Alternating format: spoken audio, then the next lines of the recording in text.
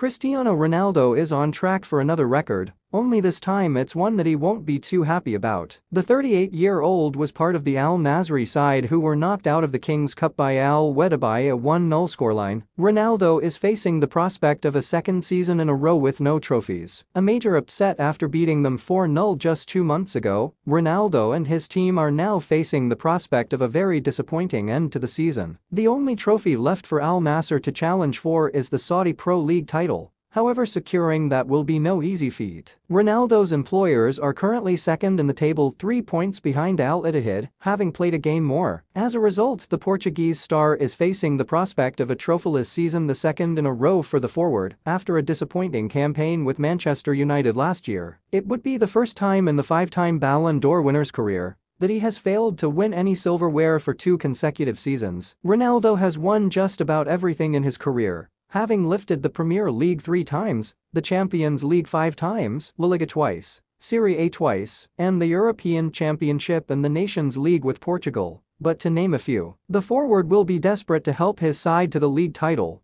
but they face an uphill battle. If Ronaldo and Al Nassr do have a trophyless season, it will be only the 5th time that it's happened in his career so far. From an individual point of view, Ronaldo has still enjoyed a decent time with Al Nassr, scoring 11 goals in 14 appearances for his new club.